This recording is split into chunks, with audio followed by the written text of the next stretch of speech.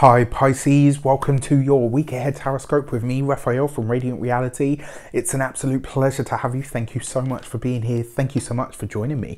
If you haven't already, please don't forget to like, share, and if you should so choose and it resonates, hit that subscribe button. If you are already a continued subby, you know I love you for it. With that said, if you would like to book a personal reading with me, you can do so on the website address below. Before we start, as always, throwing them all over the place, I would like to bless my decks of cards with all forms of love, light, peace, prosperity and abundance, and I pray that the messages that come through are ultimately clear and concise and they help you on your path to your highest vibrational good. So let's have a look see what the week ahead has in store for you, my dear fishies.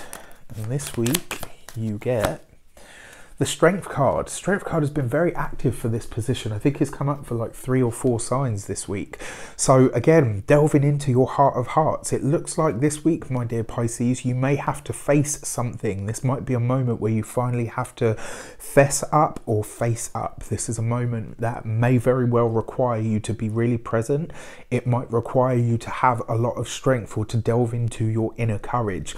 Now, these are not necessarily things that people associate with Pisces, but I feel like the water signs get a lot of a bad rap when it comes to being strong, because their strength isn't necessarily overt and it's not necessarily in your face. It's kind of like silent, and for you guys it is silent. It's a silent energy that kind of is just there, like this ability to accept.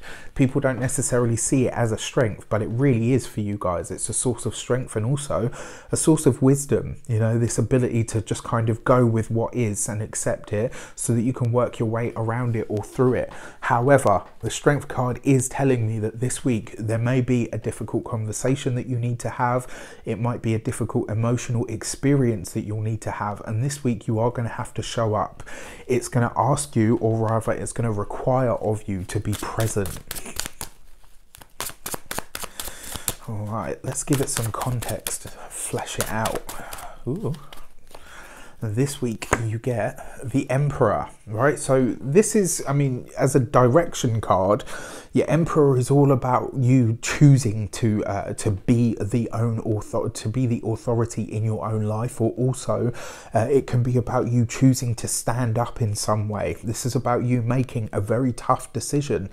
Sometimes the Emperor card sees you going out on a limb. Sometimes it sees you doing something that is completely outside of either what you're known for or outside of what you consider your own remit. Your Emperor card is also the institutions, but also the authorities in general. So this is a really interesting card for you guys.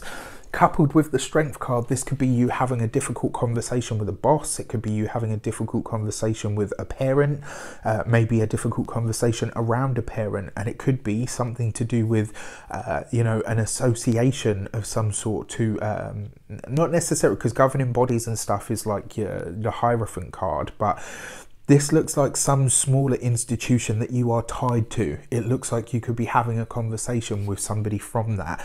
It also tells me that some of you may very well this week be trickling off back to work in some way, shape or form. The thing is, the Emperor is always about things that are, it's about your commitment for sure, but it's also, because it's ruled by Aries, it tends to be things that are pioneering, or tends to be things that haven't necessarily been done before.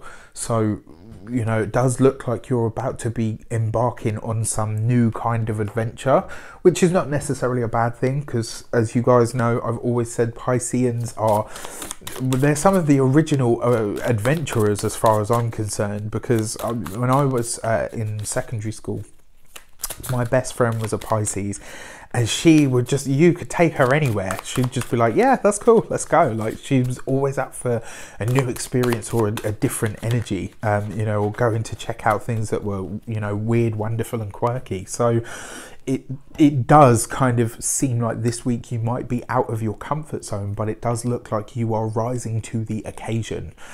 Your insight card is the King of Pentacles. So yeah, this is definitely in relation to your work, in relation to your professional life. It does look like you are conversating. It does look like you are conversing with either a boss or somebody that is in a relative position of power in your life. This could have something to do with your work or your home. It does look like you've got this kind of energy lingering about. And like I said, because you've got the Strength card there, it means that some part of you is going to have to respond. Some part of you is going to have to show up. Now, your King of Pentacles can also be about money and finances. It can also be about where things come to fruition or where things change.